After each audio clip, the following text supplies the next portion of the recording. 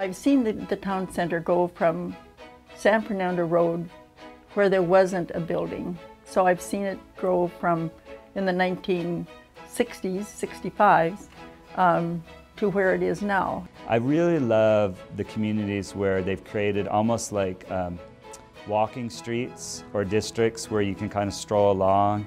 There's places to sit and kind of hang out or talk to someone. Shopping becomes kind of a sort of a communal experience, and where there's synergies going on with things like farmers markets. When people say, I'm going to go to Burbank to the mall, they're not thinking the town center. They're thinking on the streets, going from store to store to store outside, like a Grove atmosphere or something like that.